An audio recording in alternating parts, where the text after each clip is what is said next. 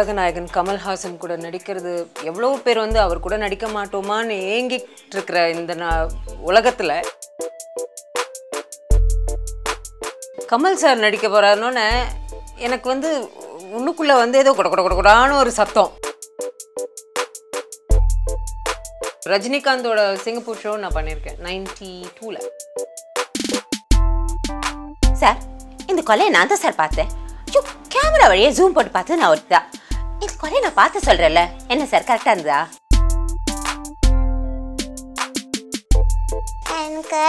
எனக்கு ஒரு குட்டி பாப்பா இருக்கு, 2 பாப்பா. அந்த பாப்பால ஒரு பாப்பா வந்து சமட், ஒரு பாப்பா வந்து சாரி. எப்படி இருந்தது அங்கிள்? தேங்காய் சீனிவாசன் பார்த்தீங்கன்னா எவ்வளோ பேஸ்ட் வந்துருமா என்னதே அப்படியே ஒரு கம்பீரம் வரும் பாருங்க. எனக்கு அதுலேயே என்னோட குரல் போச்சு. ஒரு சனம் தொங்கிருச்சு, ஊத காத்தும் அடிச்சிருச்சு, பாவி மனம் தூங்கலே, அதுவும் ஏனோ புரியலே.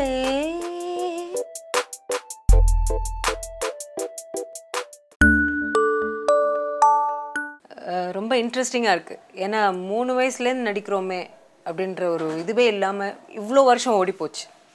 இப்போ தான் வந்த மாதிரி இருக்குது. எனக்கு ஒரு பட்டிங் ஸ்டார் மாதிரி இருக்கேன் நான்.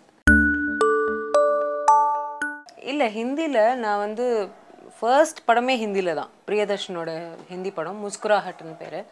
அதில் அம்ரீஷ் புரி டாட்டராக பண்ண ஒரு மெச்சூர்ட் ரோல். அதாவது ஒரு மேரிட் உமன் கேரக்டர். அண்ட் ஒரு 15 வயசில் ரொம்ப மெச்சூர்ட் ரோல் பண்ணது ஆக்சுவலி நான் ஒருத்தி தான் நினைக்கிறேன், எடுத்த அடுப்புலையே. ஸோ அது ஒரு இன்ட்ரெஸ்டிங்காக இருந்தது. பட் அதுக்கப்புறம் நான் எதுவும் பண்ணலை. ஒரு லாங் கேப் ஆயிட்டதுனால டெலி சீரியல்ஸில் நான் போயிட்டேன். மலையாளம், தெலுங்கு.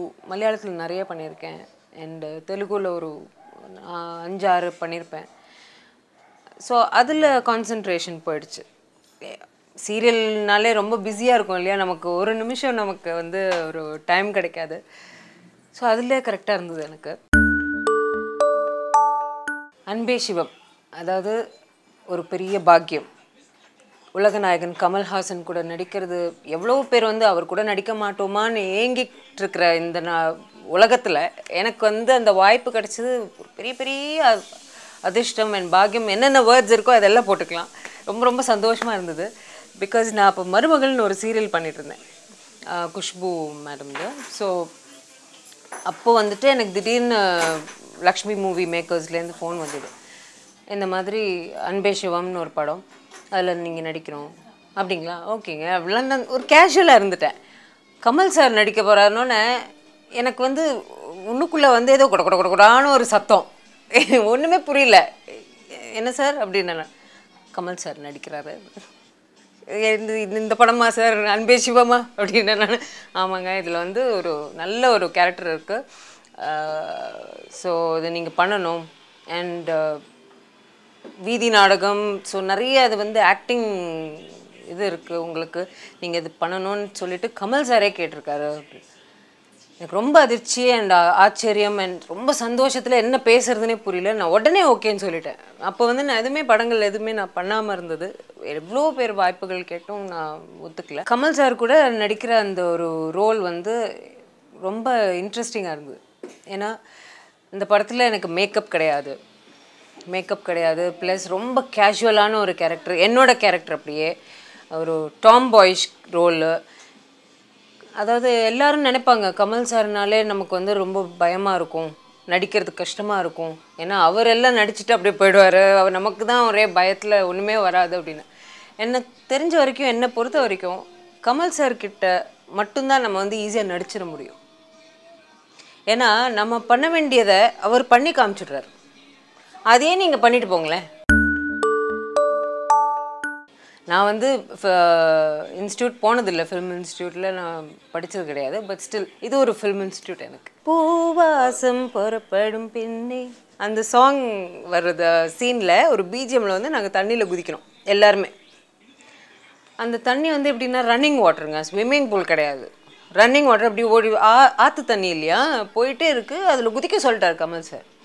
ஐயோ அப்படின்னா நான் அப்புறம் அவர் கொஞ்சம் கூட எதுவுமே நினைக்காம இல்லை நீங்கள் குதிங்க ரொம்ப இன்ட்ரெஸ்டிங்காக இருக்கும் குதிங்க நான் வேணால் குதிச்சு காமிக்கணுமா அவர் ஃபஸ்ட்டு குதிச்சுட்டு தான் வந்தார் அது குதிச்சுட்டு ஒன்றும் இல்லை கீழே நீங்கள் எல்லோரும் குதிக்கலாம் அப்படின்னு சொல்லி ரொம்ப சந்தோஷமாக இருந்தது பட் குதித்தோடனே எனக்கு ஒரு பயம் இருக்குது பாருங்கள் எப்படா மேலே வருவோன்னு இருந்துச்சு எனக்கு தக்கு மேலே வந்துட்டானா பட் அந்த ஒரு சீனு பைக் ஓட்டிகிட்டு போகிறது அவர் பின்னாடி உட்கார வச்சுட்டு டான்ஸு இதெல்லாம் நான் ப்ரெக்னெண்ட்டாக இருந்தபோது தான் ஸோ ப்ரெக்னெண்ட்டாக இருந்ததுனால குழந்தை பிறந்ததுனால நான் எதுவுமே ஜாஸ்தி பண்ணாமல் இருந்துட்டேன்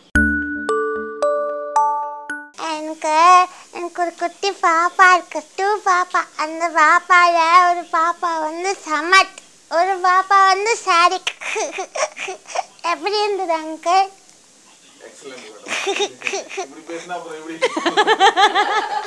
நம்பியார் மாதிரி பேசுகிறது எல்லாருக்கும் பிடிக்கும் தேங்காய் சீனிவாசன் மாதிரி பேசுகிறது பிடிக்கும் பானுப்ரியா இப்போ தரணி இருக்கா இல்லையா டைரக்டர் தரணி அவர் வந்து எப்படின்னா உமா எனக்கு நீ பானுப்ரியா மாதிரி பேச பானுப்ரியா ஏன்னா அவருக்கு ரொம்ப பிடிக்கும் நான் பானுப்ரியா மாதிரி பேசுறது சத்ரியன் ஒரு படம் அதில் வந்து ஒரு சின்ன சீனு பார்த்துருவாங்க அதாவது கொலை நடந்ததை பார்த்துட்டு போலீஸில் போய் கம்ப்ளைண்ட் பண்ணுவாங்க ஸோ அந்த ஒரு சின்ன சீன் மட்டும் சார் இந்த கொலையை நான் தான் சார் பார்த்தேன் ஐயோ கேமரா வழியே ஜூம் போட்டு பார்த்து நான் ஒருத்தா இந்த கொலையை நான் பார்த்து சொல்கிறேன்ல என்ன சார் கரெக்டாக இருந்தா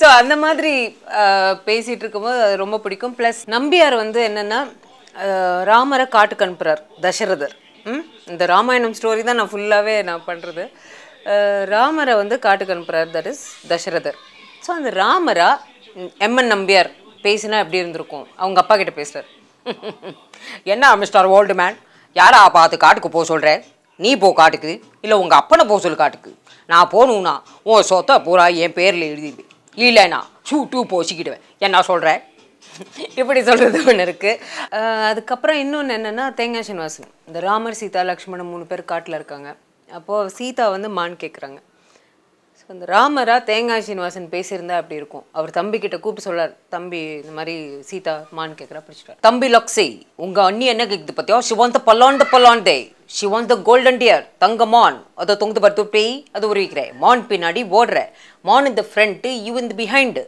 மான் இன்னைக்கு அது சும்மா ஓடி இருக்குதா எல்லா இன்ஸ் பண்ணி வாரி இருந்தால் ஓடும் ரீரெக்கார்டிங்கோட எப்படி சில்லுக்கு சிக்கா ஊ யானை பத்தா யானை பத்தா சைதப்பட்டில் வந்து முடியும் சடன் பிரேக் பிடிக்கும் நீ என்ன பண்ணுற துப்டி எடுத்துன்னு போய் மேலே போடுற எது மேலே மான் மேலே அத்தோட மாரிச்சன் காலி அப்படியே அள்ளின்னு வந்து அடுப்பில் போடுற இப்படி ஒருத்தமா அப்படி ஒருத்தமா இப்படி ஒருத்தமா அப்படி ஒருத்தமா என்னாவும் மான் 75 எடுத்து வாயில பக்கே ஆல பக்கே செருப்பில் பத்திரி கட்ட ஃபோன் பூத்த மாட்டே இசப்பி அந்த ஃபேஸ் எக்ஸ்பிரஷன் வேறு லாஸ்ட்டில் ஒன்று வரும்ல அது ஒன்றும் இப்போ வந்து இம்ப்ரவைஸ் பண்ணிட்டேன் நான் ஜாஸ்தி என்னதே அப்படின்னு வரு ஸோ அந்த மாதிரி நிறைய விஷயங்கள் வந்து நம்ம இம்ப்ரவைஸ் பண்ணணும் இன்னும் நல்லாயிருக்கும் இல்லை பிகாஸ் இது வந்து என்னோட பார்ட் ஆஃப் டேலண்ட்ஸ் தான் ஒழிய it is not going to be my profession so என்னோடய ப்ரொஃபஷன் இல்லாத பட்சத்தில் நான் வந்து அதை மேலும் மேலும் நம்ம ப்ரொஃபஷனாக இருந்ததுனா தான் நிறைய ஷோ பண்ணும்போது நிறைய விதவிதமான வாய்ஸுகள் நம்ம பண்ணலாம் நிறைய ட்ரெயின் பண்ணிக்கலாம் இது வந்து என் ஃப்ரெண்ட்ஸுக்காக நான் பண்ண ஆரம்பிச்சது என்டர்டெயின் பண்ணுவோம் இல்லையா இப்போ நிறைய நம்ம ஒரு get together functions parties and ஸ்கூலில் படிக்கும்போது இல்லை இப்படி ஆரம்பிச்சது இது ஸோ அது அப்படியே தான் போயிட்டுருக்கு I don't want take it as a profession அப்படியே என் ஃப்ரெண்ட்ஸ்க்கு சந்தோஷமாக ஜாலியாக இது இந்த மாதிரி யார் இருப்பாங்க ஃப்ரெண்ட்ஸு சும்மா ஜாலியாக அப்படி பேசிட்டு தான் இருப்பாங்க தவிர டான்ஸ் ஆடிட்டு இருப்பாங்க பாட்டு பாடிட்டு இருப்பாங்க அதெல்லாம் இருக்குது பட் இந்த மாதிரி உமா இல்லைன்னா எங்களுக்கு வேணாங்க இந்த கெட் டுகெதர் இந்த ஃபங்க்ஷன் நாங்கள் வரல அப்படின்ட்டுருவாங்க ஸோ அந்த அனுபவம் வந்து நான் மறக்க மாட்டேன் அதே மாதிரி நிறைய சீரியல்ஸ் நான் பண்ணிட்டேங்க ஆல்மோஸ்ட் 48 சீரியல் நான் பண்ணியிருப்பேன் இது வரைக்கும்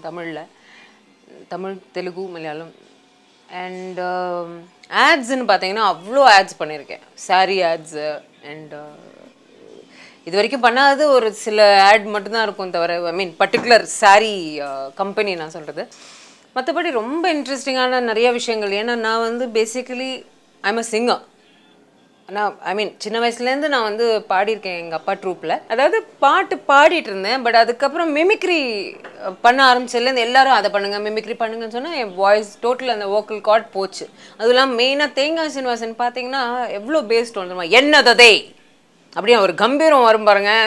எனக்கு அதுலேயே என்னோட குரல் போச்சு ஒன்று.